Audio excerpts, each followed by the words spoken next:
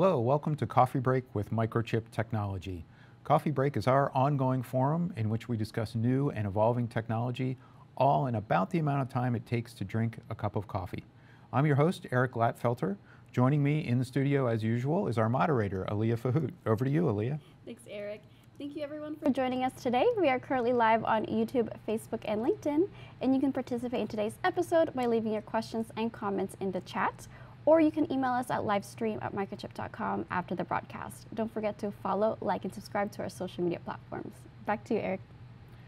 Thanks, Aliyah. All right, our topic for today is transforming outdoor PoE with advanced network and security solutions. Joining us is Alan Zwerin, Product Marketing Manager at Microchip. Alan, welcome to Coffee Break. Thanks, Eric. Happy to be here. All right. So before we dive into the outdoor portion and the advanced features portion, let's back up and just talk about basic power over Ethernet. What does it provide, and what is it good for? So as you are aware, in setting up a network, you have an Ethernet switch, and that Ethernet switch provides data to an endpoint device. And what power over Ethernet means is you can provide not only data, but also power on that same endpoint device from the switch. Now, originally, when this technology was first developed, there were no powered switches. So what happened was a device was invented called a PoE injector or midspan, so that the switch would run an Ethernet cable to the injector or midspan, and then from there it would send both power and data onto the endpoint device. And the most popular applications originally were IP cameras, IP phones, and wireless access points. Okay. Now, how long ago was that technology developed?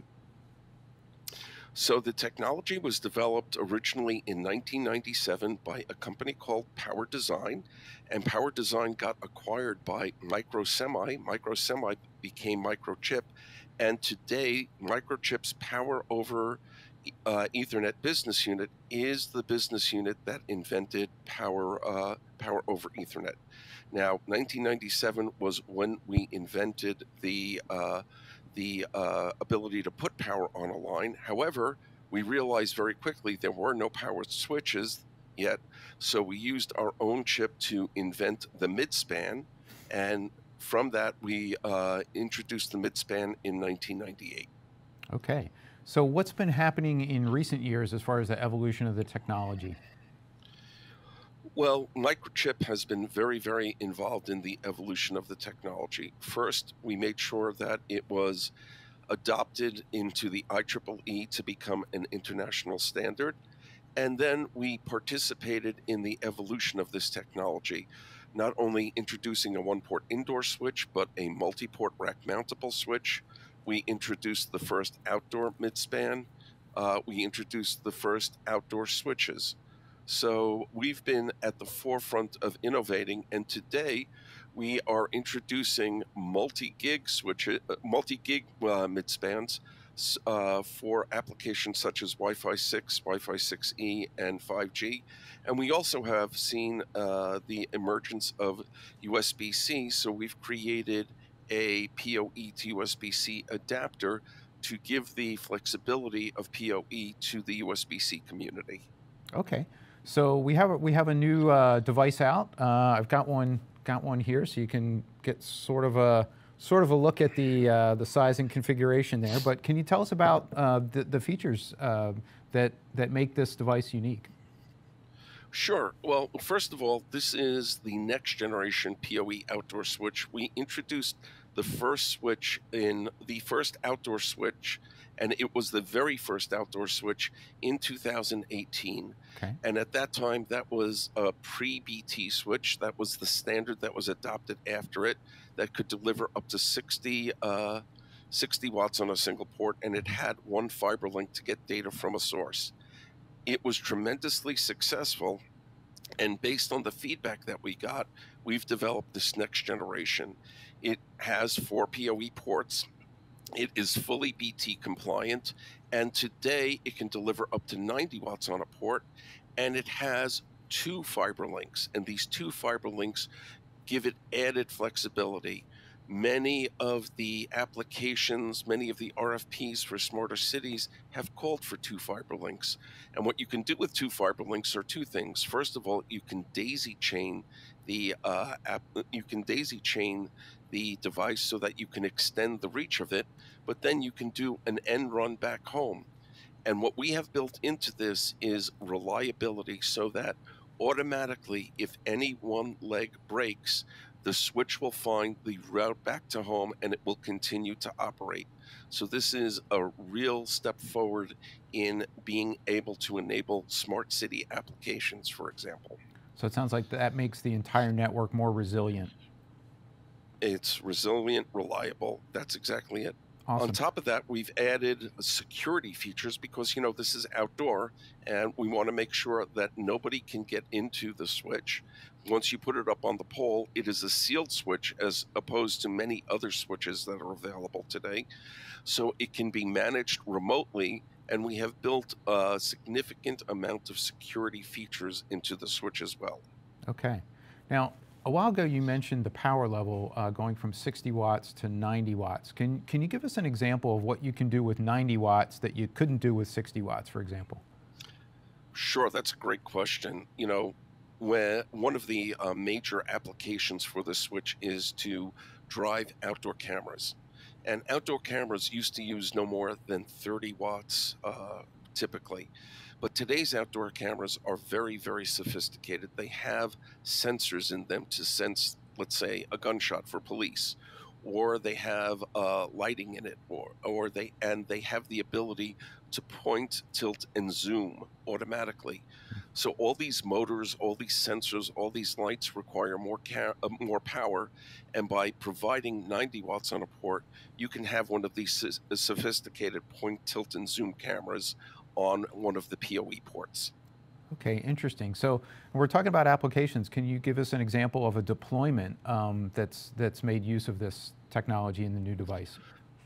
Oh, definitely. So it's interesting. The previous device was very, very popular, but the to, the device today was excuse me. The previous device was popular, but as soon as we announced the new device, one of the Big Ten universities up north already put in a requisition for this because they are wiring up 3,700 acres of their campus. Now, this is a northern university, so they have tunnels to get through to the next class and everything. They're wiring up the tunnels, they're wiring up the outdoor, they're wiring up everything using this switch with its advanced features. Interesting. So a whole campus using the switch. Are there other application areas that would be particularly relevant for this? Sure. One of the biggest application areas is security. Again, the base is cameras, but we have outdoor security access points. We have sensors. All of these fall into the security realm. And then we also have wireless, whether it is a backhaul radio getting information to a remote location, or it is providing wireless access points, or even 5G endpoint units to send a signal to a phone. These are very, very popular applications. And when you combine these two applications and add maybe a third, you get smart cities.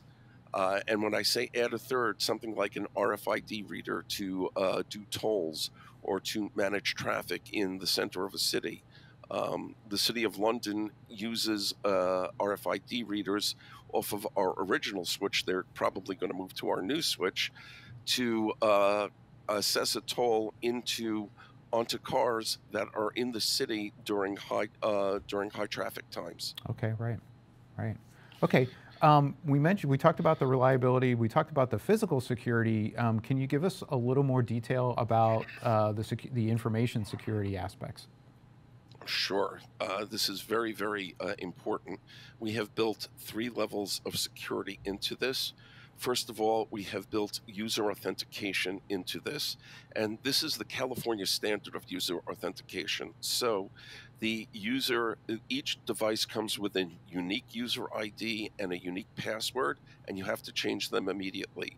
then any device that comes on the line can be authenticated. It can be, you can set it up so no person or device can introduce data onto the line unless they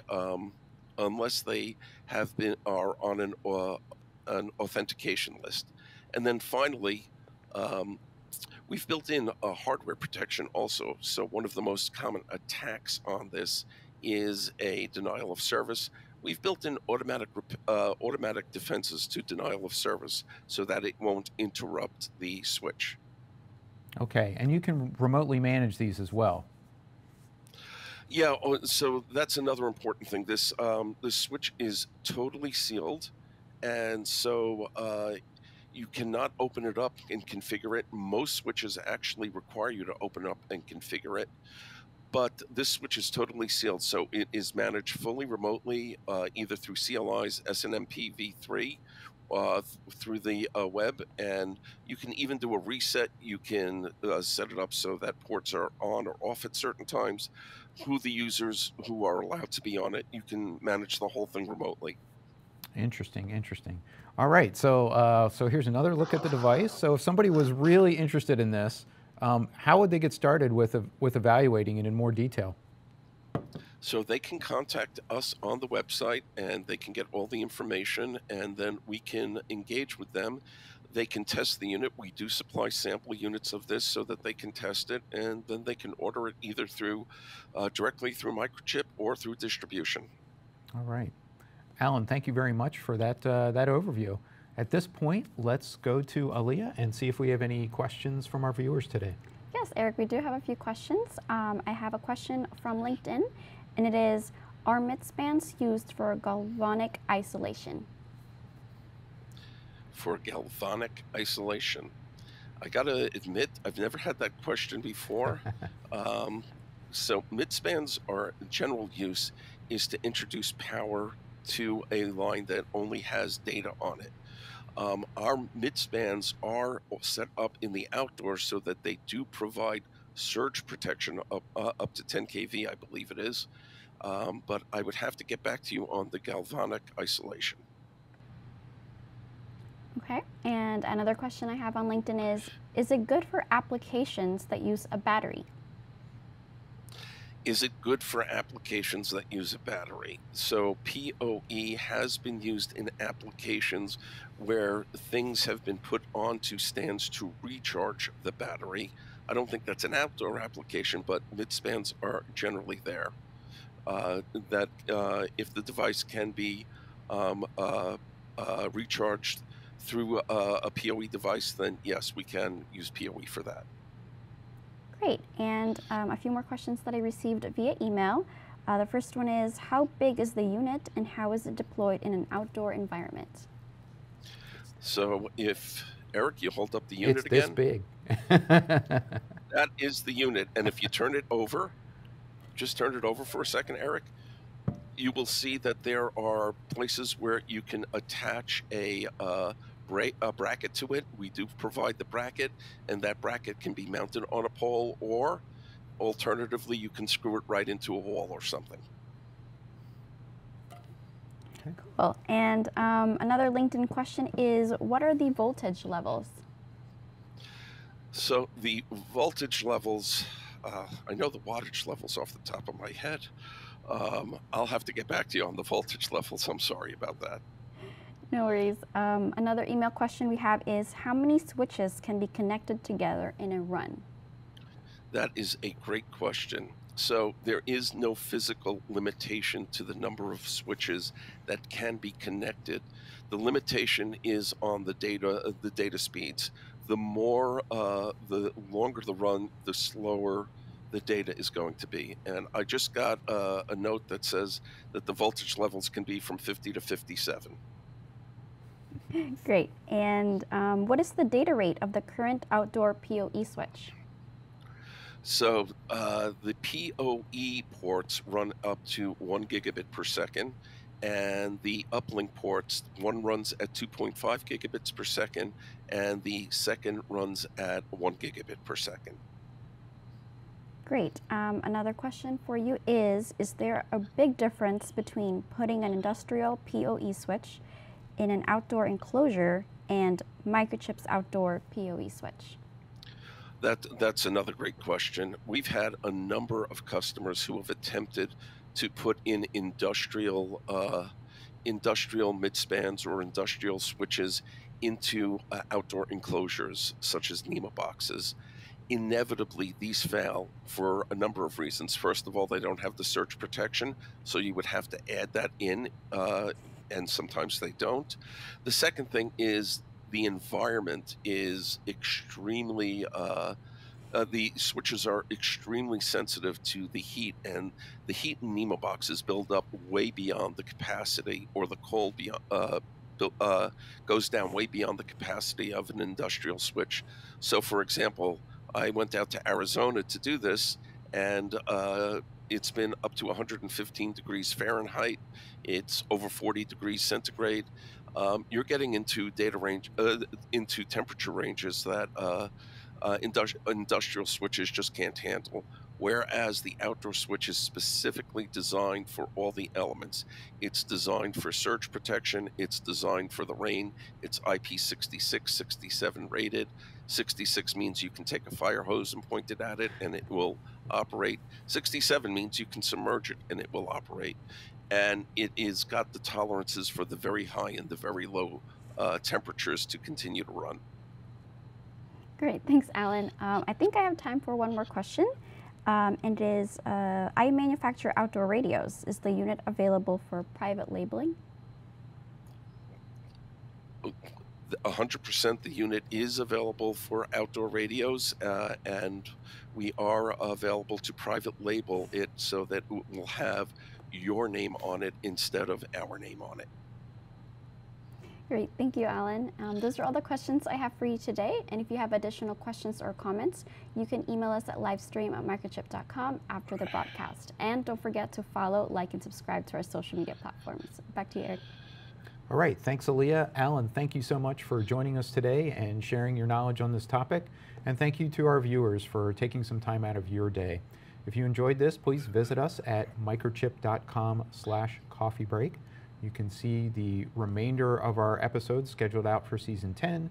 You can sign up for notifications, you can add things to your calendar, and you can peruse our library of previously recorded sessions. Check it out. We hope to see you next time. Thanks.